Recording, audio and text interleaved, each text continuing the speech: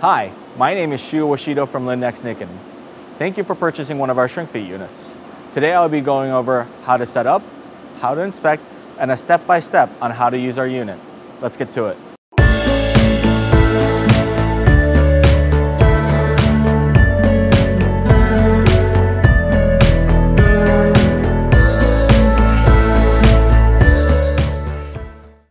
Now that you've ordered your shrink fit unit, you should have gotten a crate like this. This is a standard crate that we ship for all of our Start 2s. These crates are custom built to hold the Start 2 shrink fit unit and cooling tower. We recommend users hold on to the crate in case the unit needs to be shipped. Your shrink fit will not come with a plug. Please consult an electrician for the correct plug for your application. Let's review everything that was in your kit. Your Start 2 shrink fit unit, cooling tower, instructions for both shrink fit unit and cooling tower. On the left side of your shrink fit tower, you have your taper pot rack. On your right side, you have your cooling rack. On the left side, you have 2 taper pots of your choice. On the right side, you have 5 heat induction rings and 5 cooling brackets. You have your set of spring clips right here, your controller, heat-resistant gloves, and that's your kit. Once you've assembled your product, inspect everything before you plug it in. First, check the plug. Make sure the plug is rated for 220 volt, 3-phase, and 30 amp.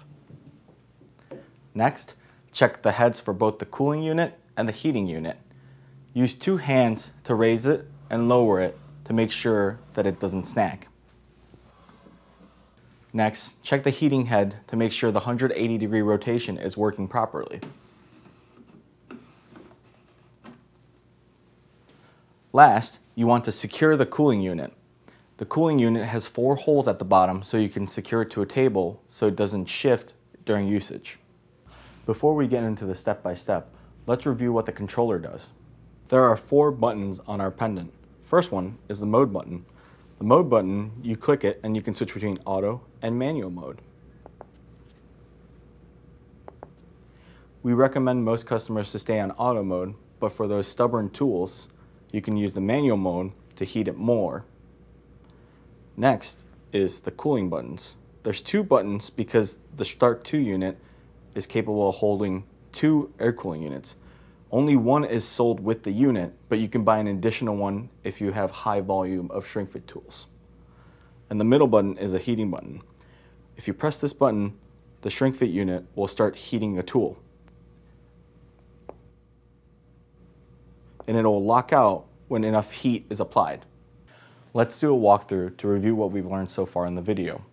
We're going to be using a Start 2 with 2 cooling towers to shrink a CAF 50 holder and a CAF 40 holder. Let's begin.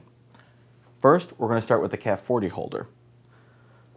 We're going to have to select the 40 taper pot and put it into the heating machine like so. Grab the CAF 40 holder, put it into the pot, and now before you choose the heat induction ring, you have to make sure it's the right size.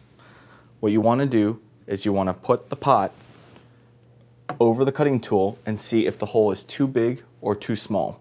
If it's too big or too small, the heating won't occur properly, so you have to make sure you have the right size. Once you have the right size, you can put it into the heater and then rotate it clockwise to secure it. Once that is done, you want to use both hands to lower the heating head.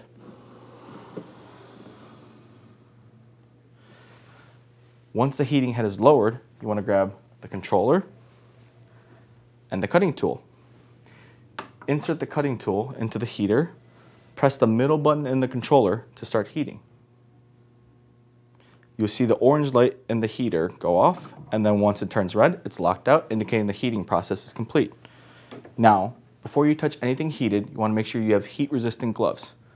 You want to use both hands to raise the heating head before you touch the tool. Now let's move on to how the cooling process works. You want to grab the heat cooling tower, grab its head, raise it, grab the 40 taper tool with the heater, put it into the pot of the cooling tower, grab the cooling bracket that's the corresponding size, put it in, rotate it clockwise to secure. Now you can use both hands to drop the cooling tower.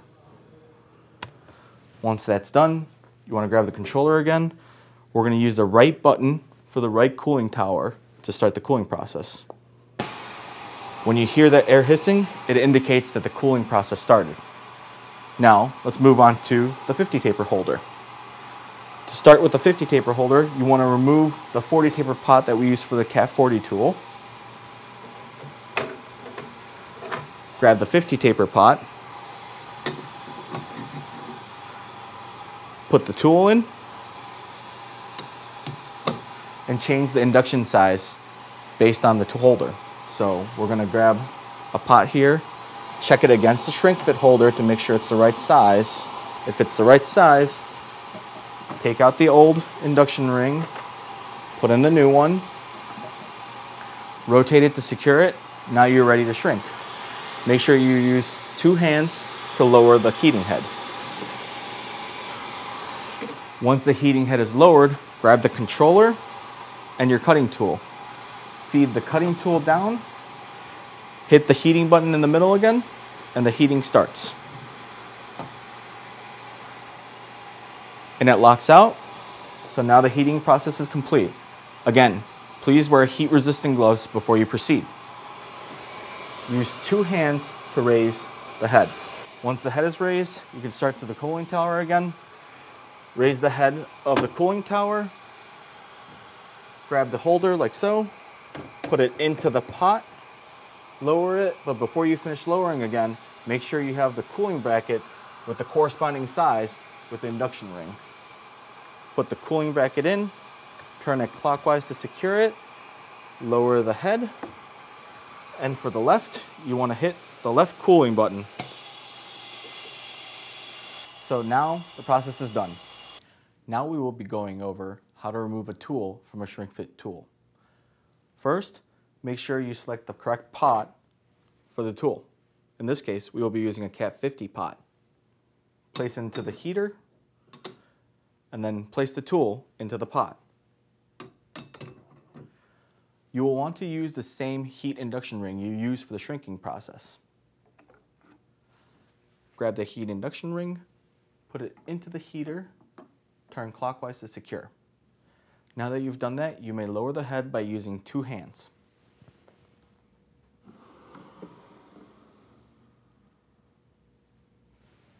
Once that is completed, grab the controller and hit the heat button. While it is heating, grab onto the tool and slightly pull out.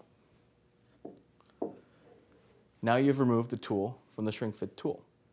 To remove a broken tool, you can use the steps we mentioned previously on how to remove a tool.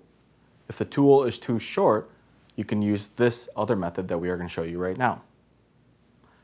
First, you want to turn the induction head 180 degrees counterclockwise. Next, you want to put the tool holder in here. Before you start shrinking, make sure you have a cloth that can cover where the pot would be going. Next, you grab the controller and press the heat button.